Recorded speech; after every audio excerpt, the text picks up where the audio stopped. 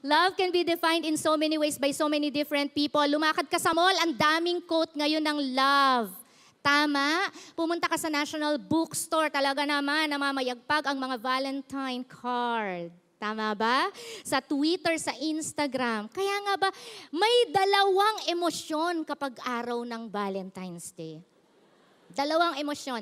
Kasi nga kahit saan ka pumunta, pag-ibig ang pinag-uusapan eh. Kahit saan ka pumunta, nariyan pa yung yung alam niyo yung shape, yung cut out, no? Magko-holding hands sila, ganon. Silhouette ng babae, lalaki, ganyan. O kaya naman puso. Ayan. Tapos may lalaki, may babae, ganyan. Eh ang problema, solo ka lang sa buhay mo. Tapos hindi ka pa sure kung may puso ka, no? So every time nakikita mo yan, hindi mo alam ang mararamdaman mo. Matutuwa ba ako sa Valentine's Day na to? So mixed emotion tayo, tama, no? Hindi ka makarelate, no? Yung iba naman relate na relate kasi may mga love life sila. Ayan. Kung ano man yang natututunan nyo dahil nasa church tayo ngayon, sa Bible tayo titingin. Nakuha natin. Kasi paglakad nyo dyan, ang dami nyo nang mababasa dyan eh. Eh dito lang sa church yung opportunity. Aba, tingnan nga natin sa Bible. Ano bang tunay na kahulugan ng? Aru. Yan. Pag-uusapan natin ang love. In Tagalog. Another term for pag-ibig is?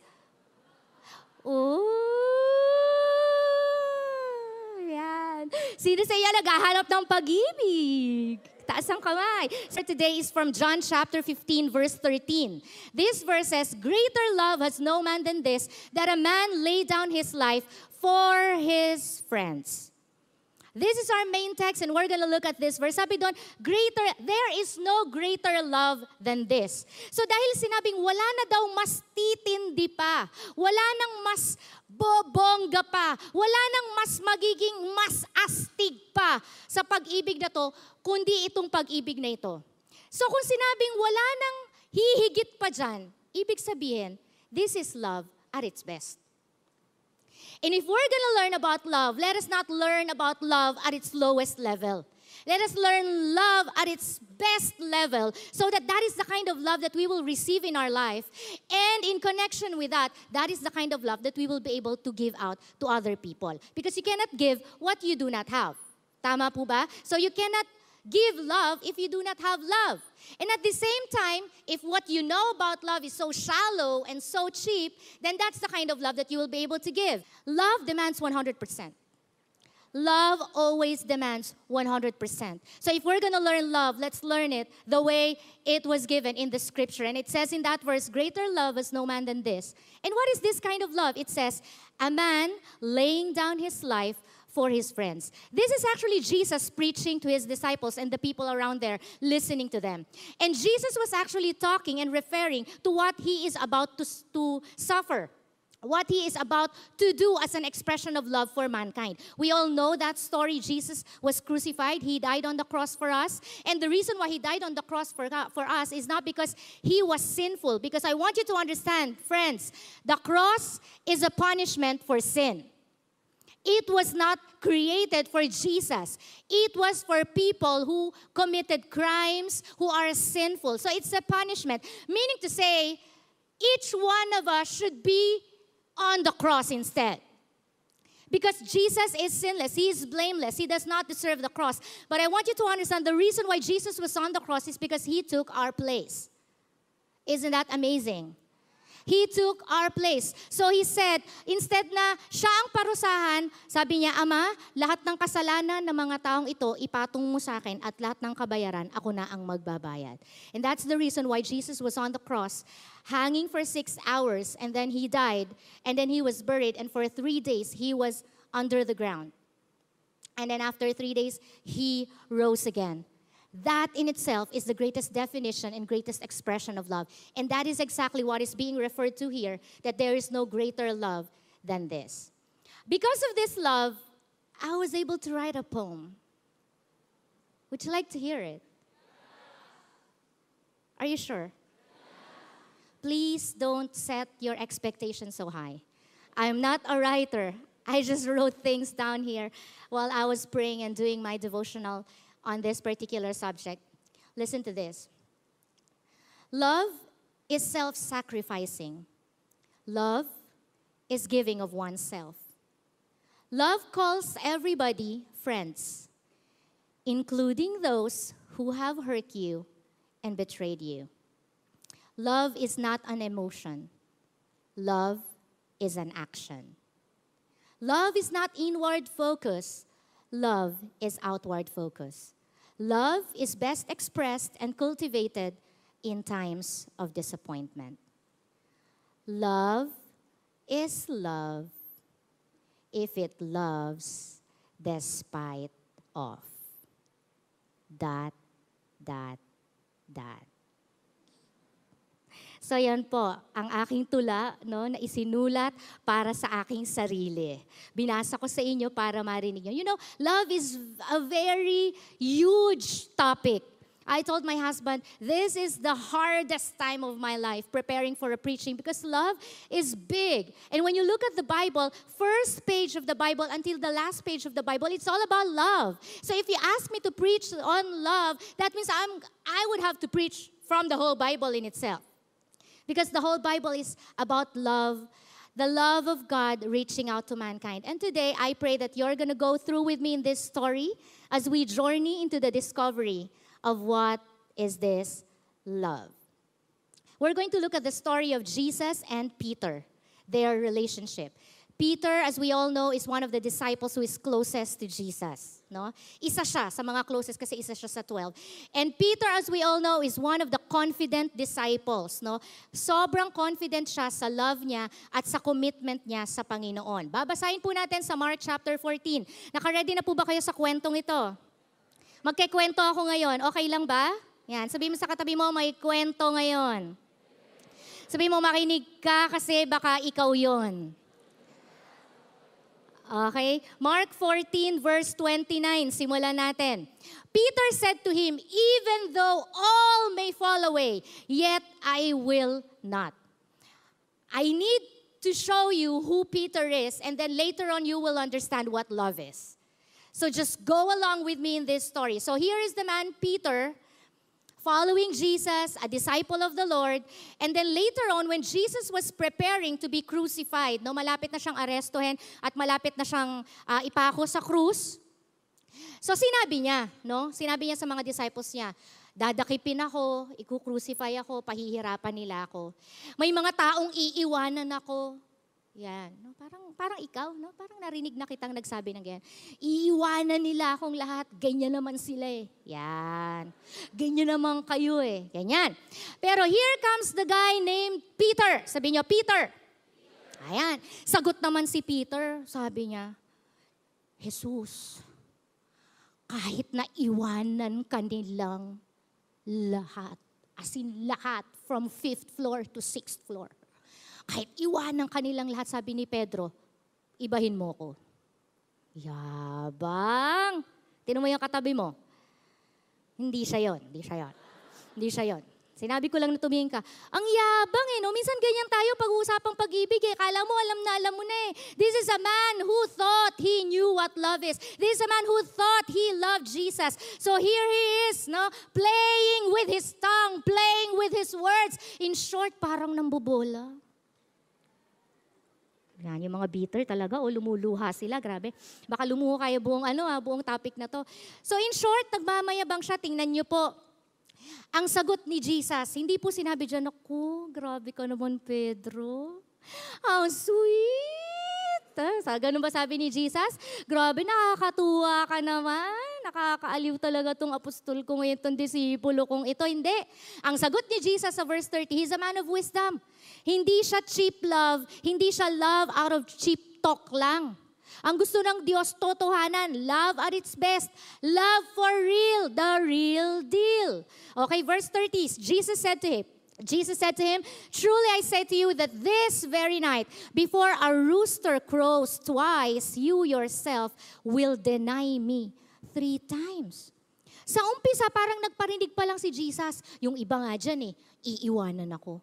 Sumagot si Peter, aba, kahit iwanan ka na nilang lahat, bossing, andito lang ako, my forever, #my forever. Ang sagot ni Jesus sa kanya, sige, humanda ka. Bago tumilaok ang manok.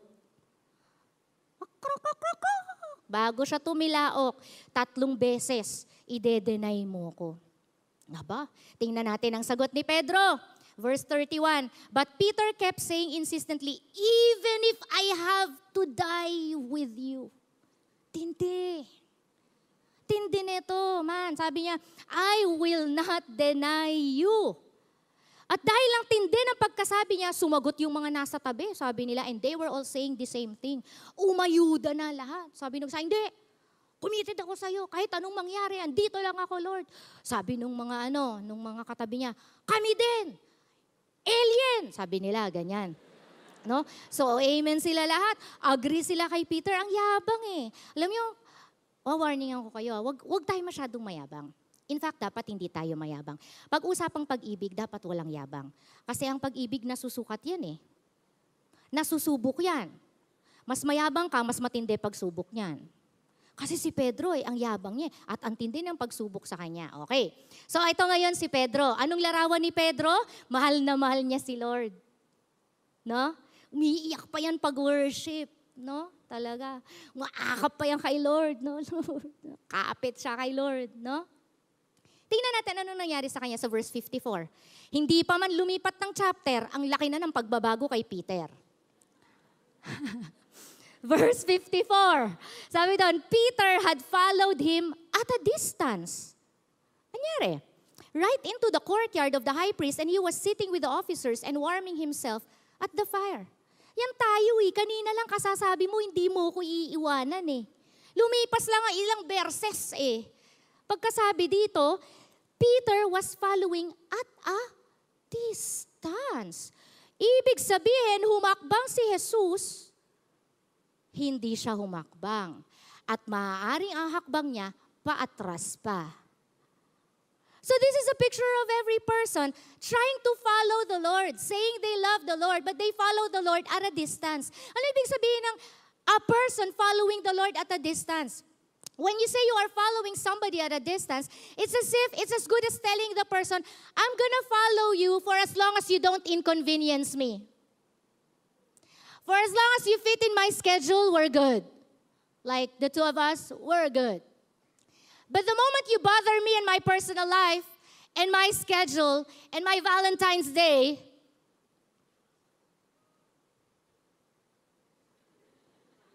I'm not gonna follow you anymore.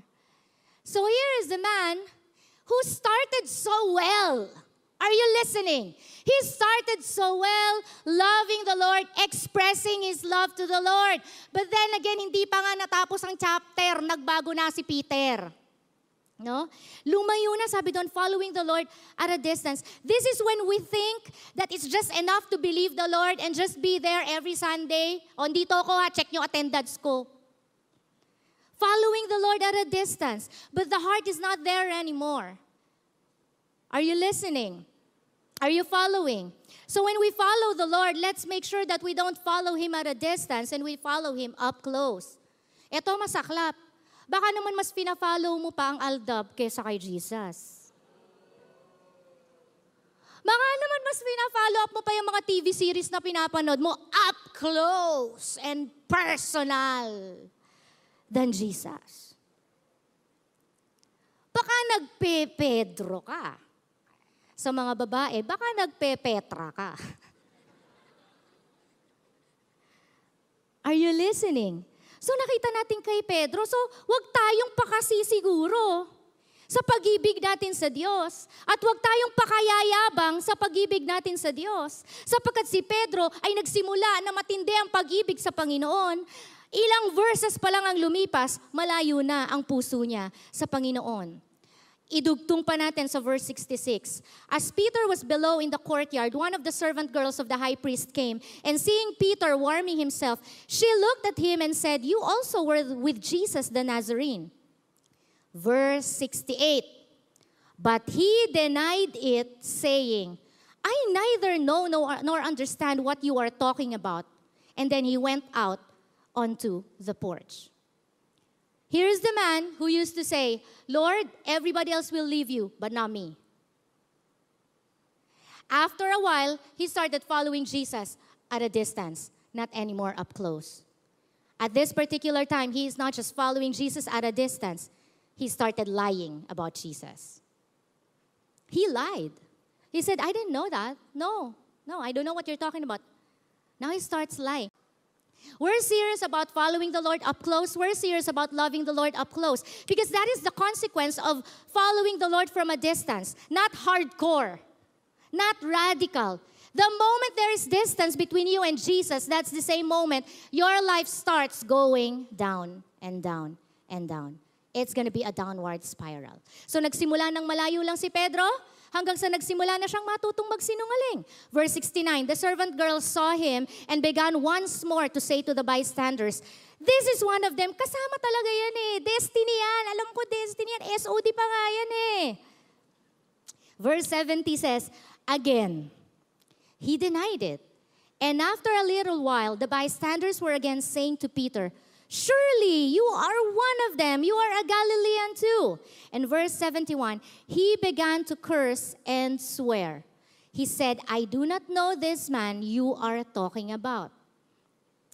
So mula sa mahal na mahal, Lord, di kita iiwan. Biglang, Lord, layuan mo ako. Biglang nagsinungaling na. Pagdating dito, it's getting worse. I want you to understand, if we are not determined and serious about following the Lord up close and really, really serious about following Him, our life is really gonna create more and more distance from Him. At this particular time, hindi na lang siya nagsinungaling. Napamura pa. Ah! Takot kayo, no? Ah! Kinabahan, daming kinabahan. Oh, Lord Jesus, deliver her from the works of the enemy. I'm not saying it. I just want to keep you awake. No, nagmura pa. Palala ng palala ang buhay ng taong palayo sa Diyos. Hindi mahalaga paano ka nagsimula. Ang mahalaga dito, paano ka magpapatuloy. Are you listening? Hindi mahalaga kung anong lumalabas sa bibig mo. Ang mahalaga ang action mo. Paano ka magpapatuloy? Paano mo tatanggapin ang pag-ibig ng Diyos at paano mong iibigin ang Diyos? Narito po ang isang tao na nagmamahal sa Panginoon pero na-fail niya si Jesus 3 times. Ilang beses daw dinenay si Jesus? 3 times. Anybody here, you haven't failed Jesus yet in your life? You have to finish this sermon if you're that person. We all have failed Jesus at least 3 times in our life. So this story is not the story of Peter. This is our story. We are here in this story. Tayo ang nasa kwentong ito. No? Huwag kang matakot, gaganda ang kwento na to. Huwag kang matakot. Pagkasabi ko, ikaw yan, biglang, bakit naman ang kwento ko? Gaganda to, I tell you. Fasten your seatbelt, gaganda to. Sa book ng Mark, hanggang dyan na lang ang kwento patungkol kay Pedro. So hinanap ko ang katuloy ng kwento ni Petra. Nasa John chapter 21. No? So si Mark hanggang dyan lang ang naikwento niya, pero si John, naituloy niya pa kung anong nangyari kay Peter after this particular time. So ituloy natin sa John chapter 21. The next thing that we hear about Peter is after Jesus died and was buried and rose again from the dead. To make the long story short, natigil po tayo dun sa 3 times na dinenay ni Jesus si Peter. Tapos, lahat na ng story patungkol na kay Jesus, nag-sacrifice siya, na-crucify siya, namatay siya, nilibing siya, nabuhay siyang muli. Bumalik si Pedro sa eksena. Buti na lang bumalik. Kala ko tinanggal ka na talaga sa kwento eh. No, sama naman pag natanggal tayo sa kwento. Bumalik pa. So, John chapter 21 verse 3, tuloy natin ang kwento. Yan. Simon Peter said to them, I am going fishing. They said to him, we will also come with you. Nang-influence pa. They went out and got into the boat and that night they caught nothing.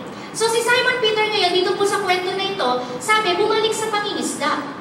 Tumigil na siya sa pangingisda kasi tinawag siya ng Panginoon para maging disipulo. Nag-start na siya mag-preach, nag-start siya mag-minister.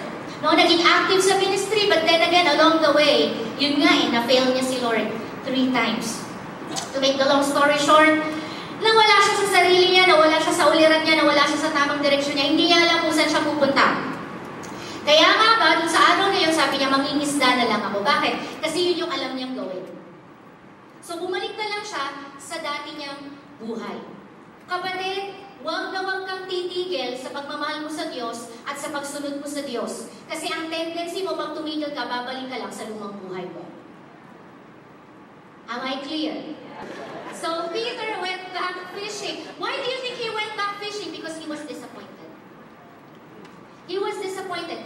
He was at the point whereby he almost at the point of conclusion na sinasabi niya, this is not for me. This is not gonna work for me. It's so hard to be a Christian. So he was disappointed. Why was he disappointed? He was disappointed at who he has become. He knew that he loved the Lord. He knew that he is eager to serve the Lord. But he came to a realization, I am not anymore who I used to be with regards to loving God. Nakakatuwa yung kwento na to kasi kwento to ng bawat isa sa atin eh. Na nag-fail, di ba? Lahat tayo may kahinaan, lahat tayo may mga bagay na mapalpak tayo, especially pagdating sa relationship natin sa Panginoon. So si Pedro nag-fail siya. Pero ang ganda ng kwento na to kasi hindi siya natapos that Peter was a failure. Papasok na tayo ngayon. So nakita niyo yung background ni Pedro. Okay? Mahal naman niya ang Diyos eh. Kaya lang na-fail niya at na-disappoint niya ang Panginoon. Tingnan natin ano ngayon ang response ng Panginoon. John chapter 21, let's read from verses 6 to 8. When the day was now breaking, Jesus stood on the beach, yet the disciples did not know that it was Jesus. So Jesus said to them, "Children, do you not have any fish, do you?" They answered him, "No." And he said to them, "Cast the net on the right-hand side of the boat, and you will find a catch." So they cast, and then they were not able to haul it in because of the great number of fish. Therefore, that disciple whom Jesus loved said to Peter, "It is the Lord." Si Jesus. Sabi ni John kay Peter, "Psst, Pedro, si Lord. Nandiyan si Lord." Kung tutuusin natin, pagka po sinabi na nandyan yung taong pinagkakautangan mo, may atraso ka, no? Ano magiging reaction natin? No? Oh, may atraso ka sa akin. Oh, may atraso ka sa akin. Oh, which is totoo. May atraso ka sa akin. Tapos, umiiwas ka, no? Nag-church ka, pero umiiwas ka sa akin. Alam mo na doon ako umuupo, so laging doon ka umuupo. Alam mo na eh, no? Eh, ano magiging reaction mo kung yung katabi mo, biglang sinabi, "Pastora, sa likod ko, nandiyan siya. Sa likod ko, ang lilingon, nandiyan siya." Ano magiging reaction mo? Patay mali siya ka, kunwari wala kang nakikita. Diba? Iiwas ka ng tingin. Pero tingnan niyo ang nangyari kay Pedro dito. Ano naging reaction ni Pedro? Sabi po dun sa verse na yun, na pagkasabing, "It is the Lord." When Simon Peter heard that it was the Lord, he put his outer garment on, for he was stripped for work, no? Siniguban sila pag nagtatrabaho, nagbihis siya, and then he threw himself into the sea. To make the long story short, na-excite siya na nandyan si Jesus. Bakit siya na-excite na nandyan si Jesus? Pumunta siya kay Jesus. Makikita po natin dito ang journey ng isang taong nag-grow sa love ng Panginoon. Magbabacktrack po tayo ng konti sa buhay ni Apostol Pablo sasabihin ko, ni Peter. Ang unang pagkakatagpo po nila ni Jesus ay sa beach din. Same setting. Nangingisda si Pedro at wala rin siyang huli nun. Nasa beach siya. At nung nalaman niya si Jesus nandun, ang reaction niya, "Depart from me, Lord, for I am a sinner. I am unworthy to be with you. Layuan mo ako, oh Jesus." Yun yung initial reaction niya. Bakit? Kasi hindi pa niya nakakatagpo ang pag-ibig ng Diyos. Wala pa siyang relationship kay Lord. Hindi pa lumalago, hindi pa lumalalim, hindi pa siya nag-grow sa love ng Lord. But in here, we can see, after a while of being with Jesus, now we understood what the gospel meant. Now we understood how it is to be related to the Lord, how it is to be loved by God. So when he found out that Jesus was there, he knew that Jesus was there not to scold him. He knew that Jesus was there to love him. Jesus was there to give him hope and give him future. So what he did, he jumped to the water and swam immediately papunta kay Jesus. That is what happens to us when we grow in our love to the Lord, when we grow in our relationship with God. The shallower your relationship is with God, your tendency is always to withdraw. Your tendency is always to run away. When the Lord is speaking to you, the Lord is reaching out to you, your tendency is always to think, oh, I am not worthy of that. But the more you grow, the more you understand the love of God, you may have failed so many times the way Peter did, pero nag-grow din. Si Peter, nag-grow din. Nag-grow siya, oh. Sabi dito, nalaman niya si Jesus, hindi siya nagpatay mali siya. Hindi siya nagsabing, akin na yung bag mo, akin na yung bag mo, itabon mo sa ulo ko, ipasok mo sa ulo, dali, pasok mo yung ulo ko sa bag mo, dali. Hindi siya nagtago. Hindi siya nagsabing, tsaka yung sarapan ko, huwag niya sasabihin, nandito ako, hindi. Sabi niya, si Jesus nandyan. Wait lang ha, dyan muna kayo, tas takbo siya kay Jesus. Alam niya na kay Jesus may pag-asa pa siya. And I want you to understand a little bit, another part of this story. Alam niyo po, sa kwentong ito, tapos na po ang mission ni Jesus eh. Namatay na siya eh. Nilibing na siya, nabuhay na siyang muli. Immediately after 3 days, pwede na siyang bumalik sa heaven. Are you listening? Are you following me? Pwede na siyang umuwi. Bakit? Kasi tapos na yung mission niya. Yun lang naman ang ipinunta niya, di ba? Para tubusin tayo sa kasalanan natin. Para mamatay siya on our behalf. To take our place and be crucified. To take all the punishments for our sin. And then, tapos na. Pero tingnan po ninyo ang dakilang pag-ibig ng ating Panginoon. Pinili niya po na wag munang umalis. Bakit? Ayaw niyang iwanan si Pedro sa kalalagayan niya. Ano bang kalagayan ni Pedro? Nagkasala siya, disappointed siya, frustrated siya. Maybe there are some of you here, you are in that state right now. You have disappointments in life, maybe could be about the past, could be about the present, or even right this particular moment, you have disappointments in life. But I want to encourage you this afternoon, you know what? Jesus will not leave you at that state. Jesus will always go out of His way to reach out to you, to meet with you, and change your disappointment into your gladness. Change your sin into your strength, in your capacity to love God. Ang Panginoong Jesus po, hindi pumayag na iiwanan niya si Pedro sa ganong estado. Yan po ang dakilang pag-ibig ng ating Panginoon.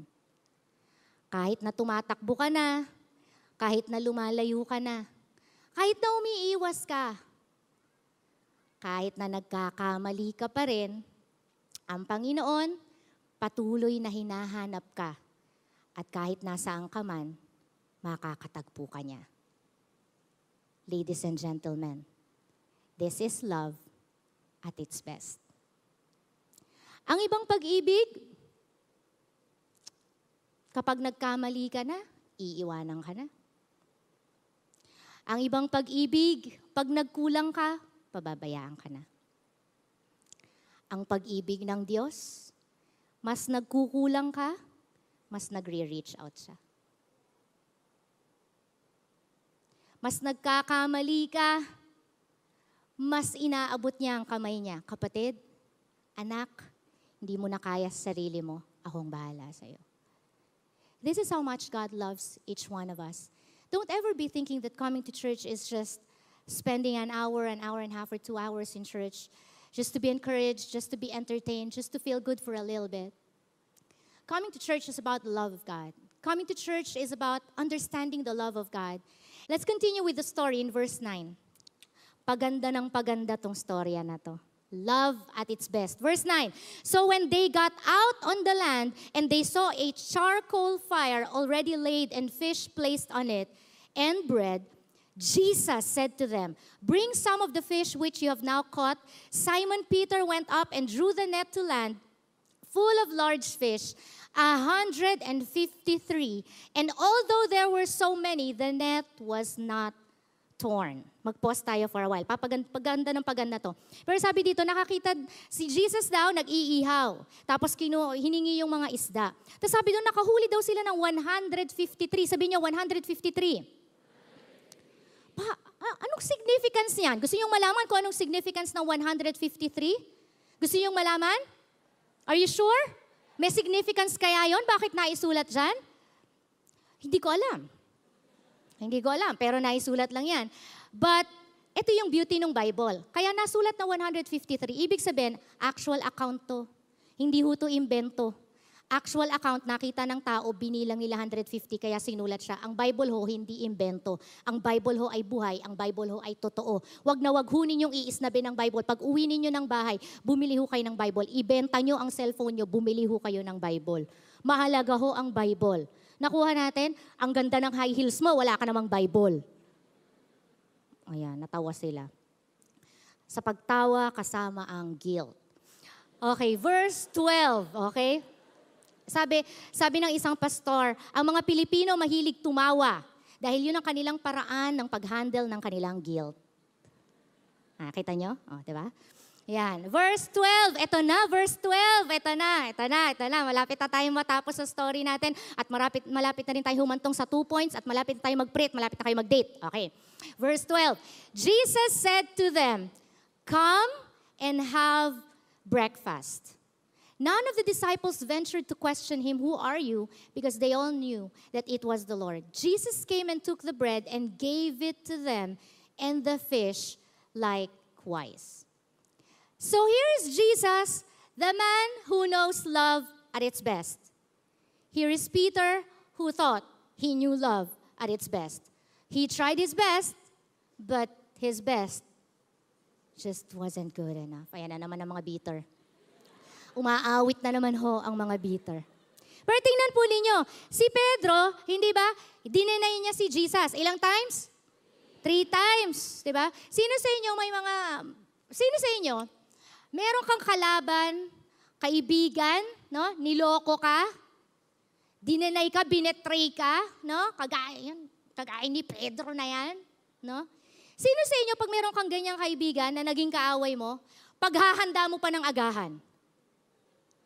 Aba, nung nagde-devotional ako, talaga sabi ko sa Lord, pambihira namang pag-ibig ito. Iniloko ko niyan eh. Paghahanda ko siya ng agahan, pero sisiguraduhin kong may lason.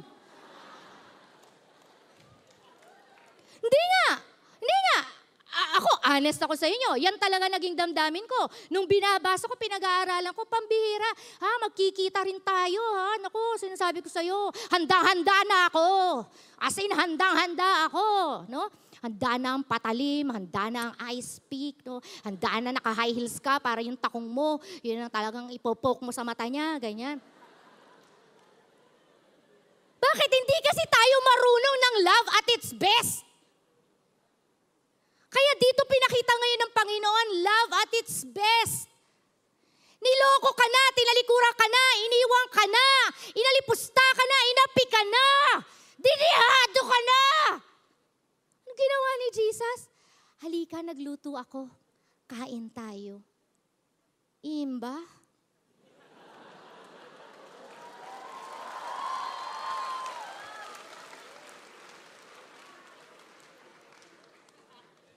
I want you to understand, that is the God that you serve. That is the God that we serve. That is the God that we worship. Nagkamali ka na eh. Sinaktan mo na siya eh. Nakuha natin, iniwan mo na siya, tinalikuran mo na nga siya. Patuloy pa rin nagre-reach out. Hindi, ito matindi. Talaga hindi ko makomprehend. Napakamot ako sa ulo ko nung nagdi-devo ako. Napapakamot ba kayo pag nagdi-devo kayo? Hindi ko makomprehend eh. Pwede namang binilhan na lang, di ba? Pa-deliver na, i-deliver mo doon. Huwag mo sasabihin ko sino bumili. Kaaway ko yan eh. No? Pwede naman ganun, di ba? Pero hindi, kamay niya ginamit. Kamay niya. May isda. So makikita po ninyo sa kwento na yan, nung humingi siya ng isda, actually may luto ng isda. Ibig sabihin ng Panginoon, nang isda na siya bago pa bumalik si Peter. Nang isda na siya sa sarili niyang effort. Inihanda niya na ang lahat. Bumalik ka lamang!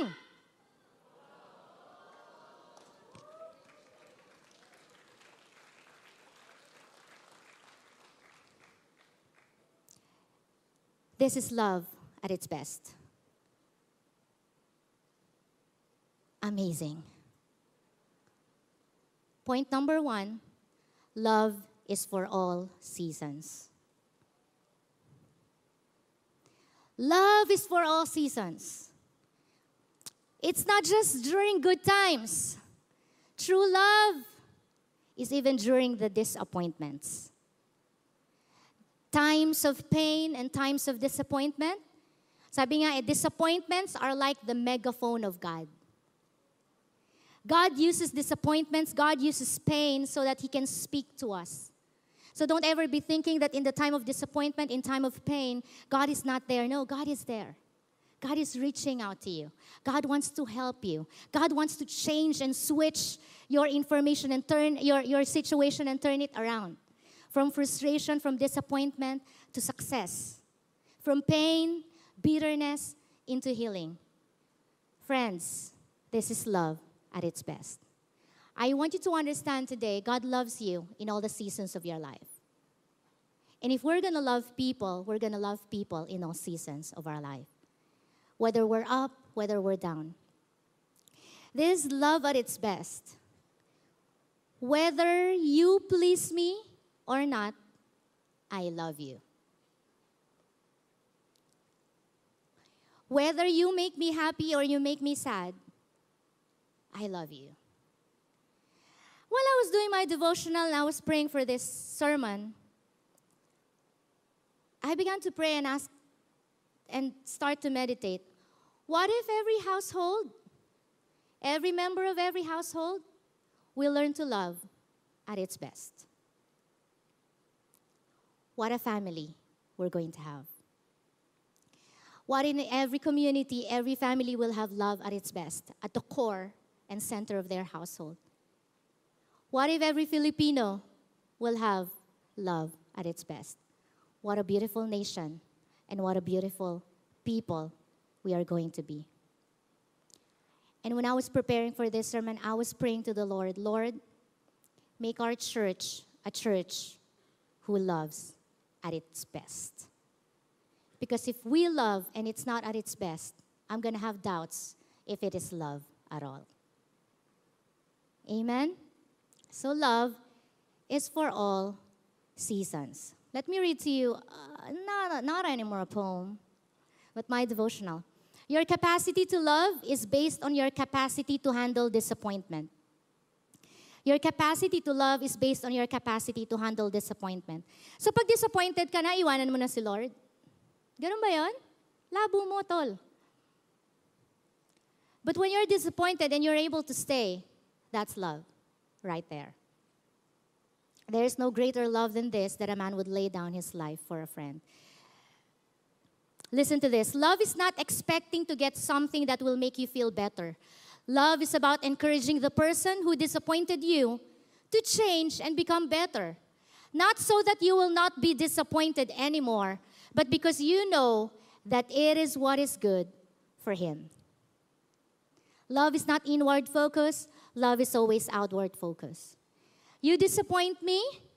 It's okay. I'm still going to encourage you. I believe you're going to become a better person still. You're still a work in progress. What a beautiful life group. If in every life group, it's like that. You failed? You have a mistake? It's okay. I encourage you. You made me feel sad for 10 seconds. But now I want to encourage you. And because this is what love is. Love brings out the best in every person. Love makes a person better. Amen? Another thing, love is not about expecting to be happy and pleased by others, but it is about being always eager to help somebody become better. That is what Jesus did to Peter. Right? Pwede naman nga umuwi na si Jesus after niya ma-crucify, di ba? Tapos na yung mission niya eh. Pero hindi niya pinabayaan si Pedro na ganon. Sabi niya, wait lang. Kailangan may mangyari kay Pedro. Ang hirap namang maiwan siya sa ere. Si Lord hindi nang iiwan sa ere. Tatapusin niya kung anong ginawa niya sa buhay mo. At hindi ka niya iiwanan na frustrated, hindi ka niya iiwanan in pain. He will always go out of His way to meet with you and touch you and change you and encourage you. Because love is not meant to be kept. Love is meant to be given away. Pwede namang tinago na lang ni Jesus yung pag-ibig niya sa tao. Inuwi niya na lang sa heaven. Pero hindi. Love is not meant to be hidden. Love is not meant to be kept.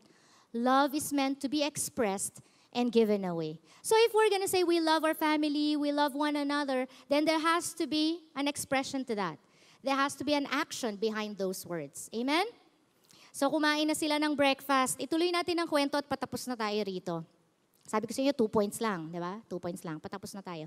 So when they had finished breakfast, Jesus said to Simon Peter, Simon, son of John, do you love me more than this? Ayan na.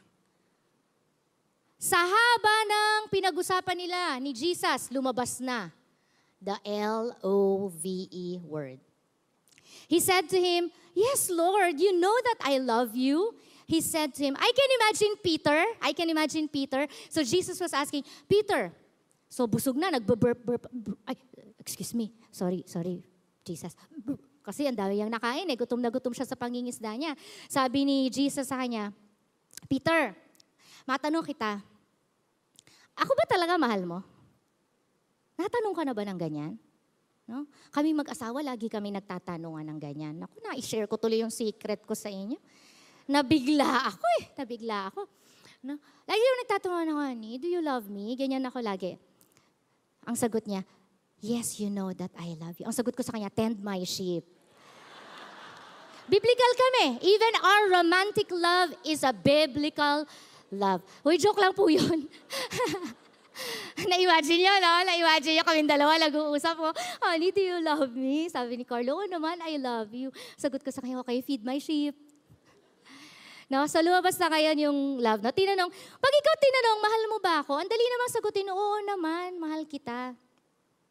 Tapos may dinugtong si Jesus, mahal mo ko. O sige, tend my lambs. Ang matindi kay Jesus, hindi siya nakontento sa isang sagutan.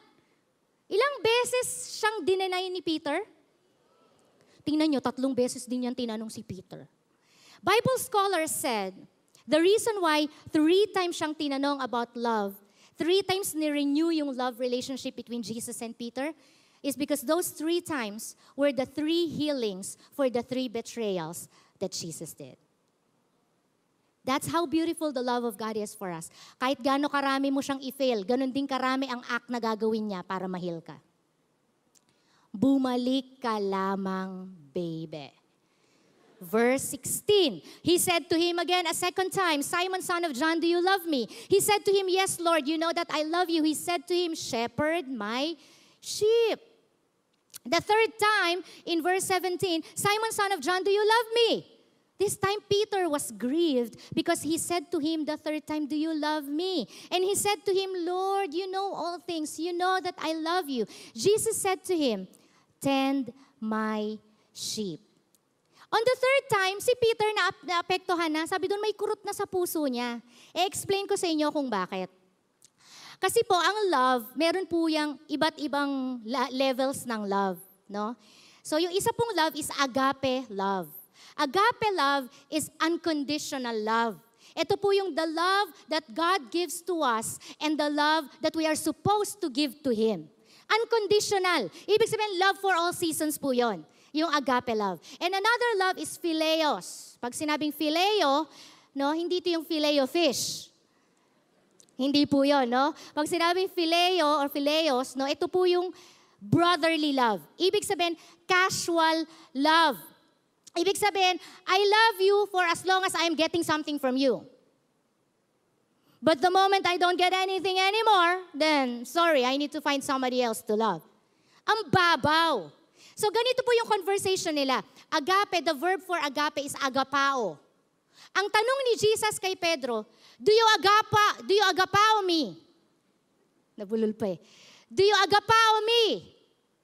Sagot ni Peter, I phileo you. Kaya pala, nung nakikita niyang dinadakip na si Jesus, hindi na siya mapagtatanggol, hindi na siya maipapakain, wala na siyang pwedeng makuha, natalikuran niya. Bakit? Kasi phileos pala. Pangalawang beses tinanong ni Jesus, do you agapao me? Peter said, Lord, you know it, I phileos you. Ay, hindi magpanagpo.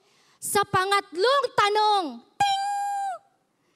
do you agapao me?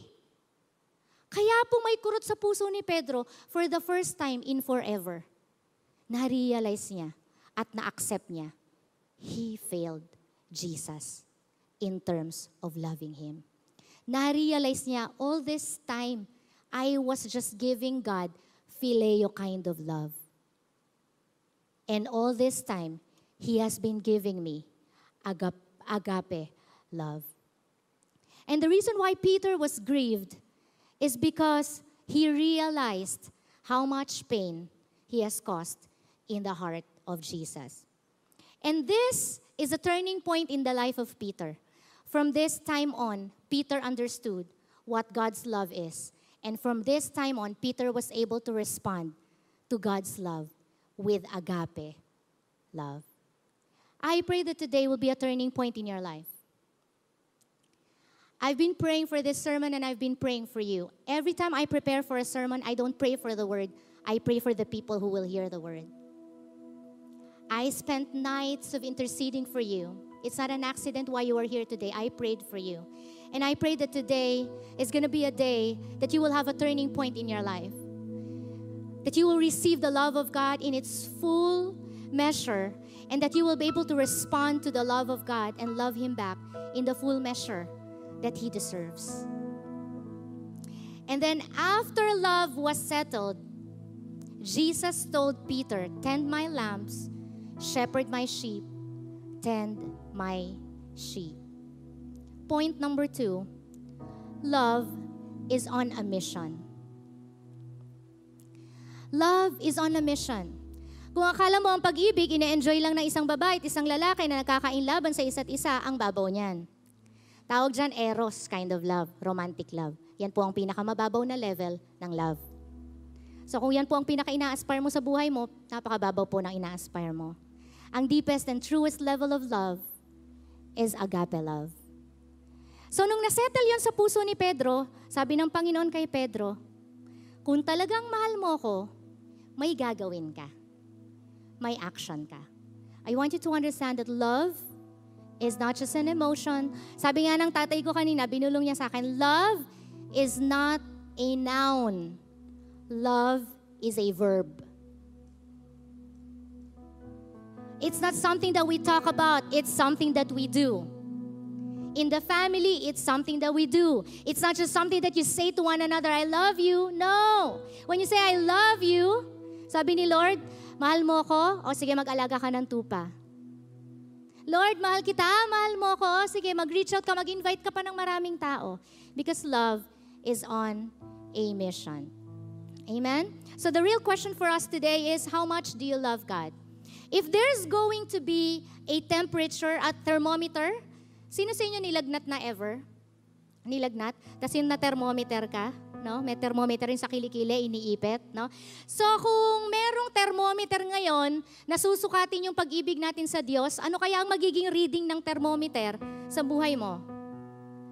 In terms of percentage, is it 0%, 50%, 75%, 95%, or 100%? Mahalaga pong isettle natin yan sapagkat sa Matthew 22 verse 35 to 39, ito pong sinasabi doon. One of them, a lawyer asked him a question testing him. Teacher, which is the greatest commandment in the law? And he said to him, you shall love the Lord your God with all your heart, with all your soul, and with all your mind. This is the great and foremost commandment. The second is like it. You shall love your neighbor as you love yourself. This question was asked because in the Jewish culture, there are 613 commandments. Sa Torah po, merong 613 commandments. So once and for all, tinanong po nila si Jesus, Jesus, ano ba yung pinakamahalaga? Ang dami naming sinusunod. Ano ba yung pinakamahalaga? And I want to minister that to you. Maybe you have been doing so many things and you think these are the things that will please God. I'm sure ministry pleases God. I'm sure reaching out, preaching the Word of God, inviting people, that truly pleases the Lord. But if we're going to ask the Lord today, Lord, what's the most important commandment of all? The most important commandment of all is to love God with all that you have. All your heart, all your mind, all your soul. Loving God partially is disobeying this command. It's not actually hate. That is the opposite of love. The opposite of love is indifference. What is indifference? When you cannot offer love 100%. It's not that you hate God. It's just that you don't love Him 100%. Today, if God is going to ask you, do you love me more than this? How much do you love me? I prayed for you many nights before today, and I prayed that you will answer the Lord and you will tell Him, Lord, I love you with all of my heart, with all of my mind, with all of my strength, with all of my soul. Maybe you feel like you cannot do that, but the grace of God and the love of God is going to touch you right now. And His love overflowing in your heart will be the key and the motivation for you to be able to love Him as well. Love for God is the foundation of everything that we are going to do for Him. Greater love has no man than this, that a man lay down his life for his friends. John 15:13. Ladies and gentlemen, this is love at its best. Let's pray. All over this auditorium, just bow down your head, just close your eyes. I pray that the Lord would touch you right now and His love would just overtake you right now. Madama mo ang pag-ibig ng Diyos. Maybe you are that person, you have frustrated, you have disappointed the Lord. But God is telling you today, it doesn't really matter how many times you have disappointed me. What matters is that you come back to me. That is what true love is. That is love at its best. It doesn't really matter how far you have gone right now in walking away and running away from me. God is telling you today, what matters is that you are running back into my arms. And that you are running back to me. Lord, we thank you for your wonderful love. We thank you for your great love. Indeed, this is matchless, Lord God. Your love is matchless. Like it is at the level of unbelievable, Lord. Lord, it's impossible for you to love us. We are in sin. We have failed you so many times, yet you keep on loving us. You keep on reaching out to us. You keep on running after us. You keep on looking after us, Lord God. Father, right now, I pray all over this auditorium, ipadamo mo sa bawat isa ang pag-ibig mo. Ang dakilang pagmamahal mo, Lord God. In the same way, Lord God, that you have laid down your life for your friends. Lord, today I pray that you would grant each one of us the capacity to receive that into our heart. To understand that you gave your life for us. That you died on the cross for us because you love us. And that no matter how hard we try to run away from you, you will always find us. You will always look for us. And you will always help us to come back to you. Lord, I pray for your love to touch every person today, Lord God. Greater love has no man than this, that a man would lay down his life for a friend. Right now, there are some of you here, you are frustrated. You are disappointed with your life. Right now, God is encouraging you. That disappointment will just last for a night. But there's joy in the morning. The love of God can turn things around. Just receive the love of God right now. There are some of you here, you feel like you are unworthy. You don't deserve anymore the love of God. Let me tell you this, nobody really deserves the love of God. Nobody will ever deserve it. None of the things that we do, none of the things that we will ever try to do will make us deserve the love of God. But here's the reality in the eyes of God. By His grace, we are all deserving of that love. No matter how difficult, how ugly your past is, no matter how ugly your journey has been, the love of God is ready to rescue you. Father, let your love saturate this place, all over this auditorium, Lord God. Holy Spirit, I pray, Lord God, that you would touch every person. Let your love bring healing to our hearts, Lord God. Let your love turn away every disappointment, every pain, every difficulty, every frustration, Lord God. Lord, turn our sorrow into joy, Lord God. Turn our frustration into dancing, into rejoicing, Lord God, knowing and understanding that you love us no matter what. Father, we thank you for this afternoon. Today, we receive love. Not the shallow level of love, but love that is real, the love that comes from you. Love that is at its best. We thank you, Lord. We love you, Jesus. In Jesus' name we pray. Amen and amen and amen. Come on. Give the Lord your best praise.